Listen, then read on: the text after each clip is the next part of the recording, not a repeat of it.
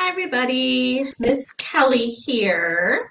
Today's project is going to be a Valentine's Day painting.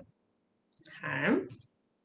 So to complete the project, you will need a canvas, some paint, preferably in Valentine's Day colors like red and pink and white. And you're going to need something to paint with. Okay.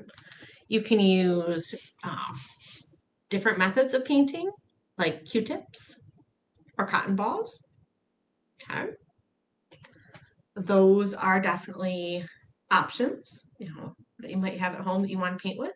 If you choose to paint with a brush, that is absolutely fine as well. Okay.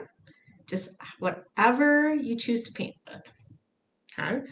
Now these supplies should be in kits that we had available at the library for anybody who was registered.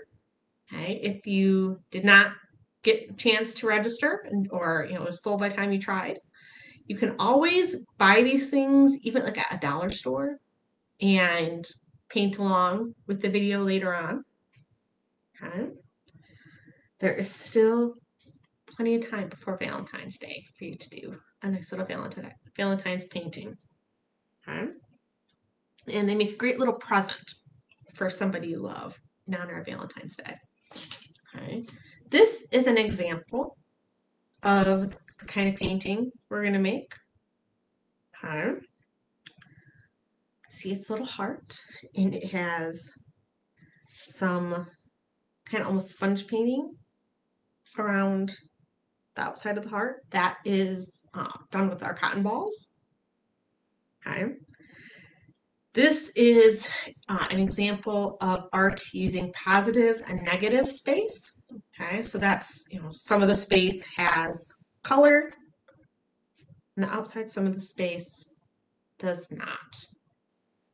Okay. Now you are able to do this painting a couple different ways. Okay, that is just one way in my example. All right. So let's get started. Okay, so you're going to want to have your paint, your painting materials. You're going to want to make sure you set down some newspaper or something to keep your art area clean. Okay. You are also going to want to make sure you have some paper towel or something to clean up if you get a little messy. Okay? So let's get started. Okay? All right. So we've got our canvas. Okay. First thing we need to do is we have to figure out which way we want our painting to go. Okay. You can have it go vertically or horizontally. Okay. That is up to you. Okay. Then we're going to want to grab our contact paper. Okay. Contact paper is kind of cool. It's sticky on one side and it's clear. Okay. So it is going to stick to our canvas when we start working. You'll kind of see how it plays into making our painting. So first thing, I'm going to fold my contact paper. Okay. Just fold it in half. Anybody ever made a heart with construction paper this way? All right. Just folding it in half and cutting half a heart. That's what we're doing. Okay. So I'm going to cut up for the top part of my heart. And I'm going to go around till I finish the heart shape. And then I have a heart. Okay. Now for our painting, you can either do it where the heart is your white space, like this, or you can do it where the heart is the only place that has your color. Okay? Wherever we put our contact paper is where the paint will not go. Okay?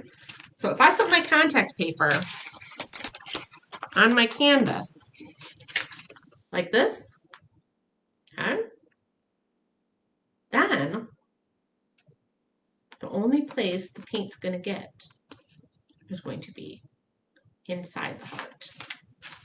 Okay? If I take my heart and stick it on the canvas and paint around it, then the only places that are going to have paint are going to be the outer parts. And you're going to be left with your white heart, like that. Okay.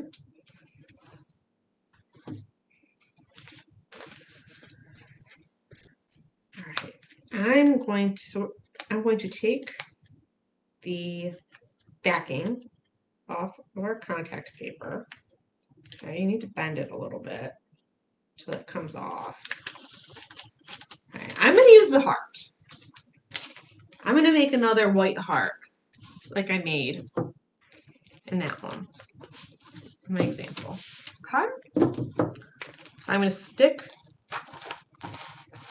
my contact paper heart onto my canvas. Okay. It is keeping my canvas from getting paint wherever the contact paper is. You're going to want to make sure the edges of your contact paper are pressed down. We don't want any paint to sneak in underneath and get on our white heart. Okay? Or if you're doing it the opposite way, you don't want any of it to leak out of your little heart outline. Okay? All right. So what I'm going to do now is I am going to open my paint. Okay.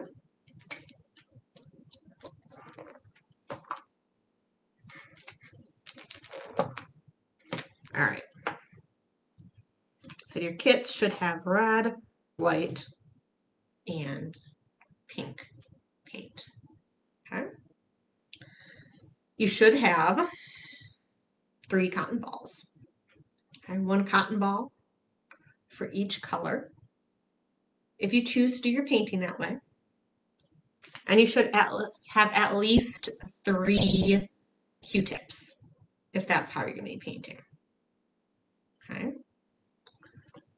If you're painting with a brush, then you might want to make sure you have some water to rinse it off in between your colors. Okay. But in my example here, I'm going to show you how to do it with the Q-tips and with the cotton balls. Okay. For the Q-tips, what I'm going to do is I'm just dipping them in and I'm dotting them around.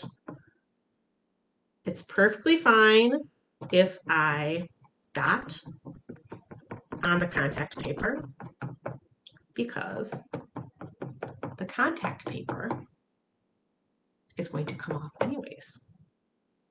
Okay. So I'm just going to do some dots of all these different colors.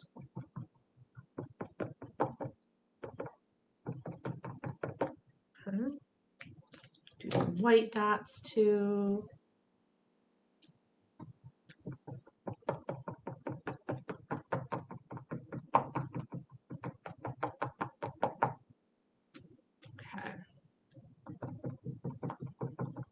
lots of little dots. Okay. And you make a picture out of little dots. That's actually a style of art you might want to learn about. So there you can see I have my little dots from the Q-tip. Okay. If you want to make your whole picture look like that, all you're going to do is you're going to go all around the heart. Okay.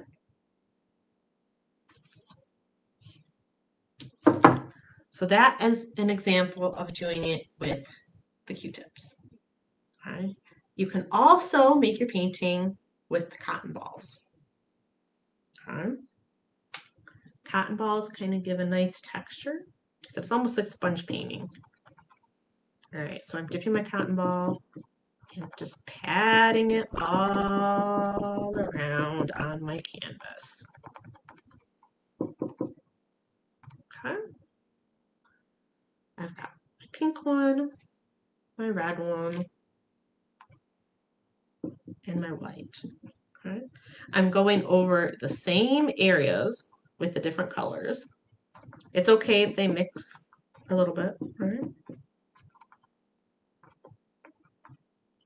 It'll give your painting some nice texture to have all these different colors on your canvas. And once again, you're going to make sure you go over the contact paper a little bit. Okay.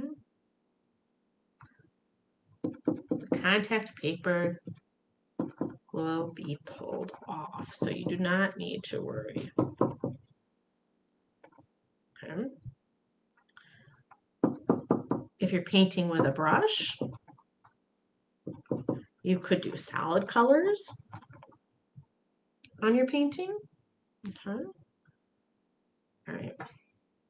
I'm going to paint over my little dots just because I kind of want it to all look the same on the outside.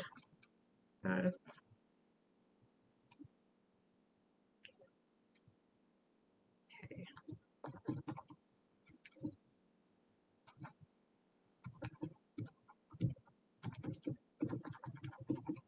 There we go. Now, once your canvas is covered as much as you'd like it to be, okay, so you're either going to have your heart with the painting on the outside, or if you did it the opposite way, you'd have a heart with the painting on the inside. But that's how I did it, right? You see the overlap there? That's on top of the contact paper. So that is not going to show up in my finished painting. Okay? And all you have to do now is you let it dry. Okay? Pretty simple. Okay? You're going to let it dry, and once it's dry, you're going to peel the contact paper off your canvas, and you'll be left with a nice heart. Okay. All right, so that is our craft project for today. Okay. Let me know if you have any questions.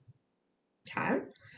I will post a list of supplies needed in case you're watching this later on and would like to pick up the supplies and do the project. Okay. I would love to see the Valentine's paintings that you guys made. Okay. It always makes me really happy to see what you guys have done during our little virtual programs here. Okay. Some fun things coming up at the library are our cookie decorating program on the 22nd. That is a take-home project. And I believe there still should be space in that because I just added like 15 new spaces in that one this morning. Okay, so that is on our calendar. Okay, we also have some more fun stuff coming up in March. So keep an eye on our Facebook and our online calendar on our website to see, all the stuff we have coming up. Okay, we'll continue to provide some virtual stuff, maybe get some in person going, hopefully, as soon as possible, and just keep having fun here. Right? Thank you so much for watching. It is always great doing crafts with you guys and projects. Okay, and I will talk to you again soon. Bye.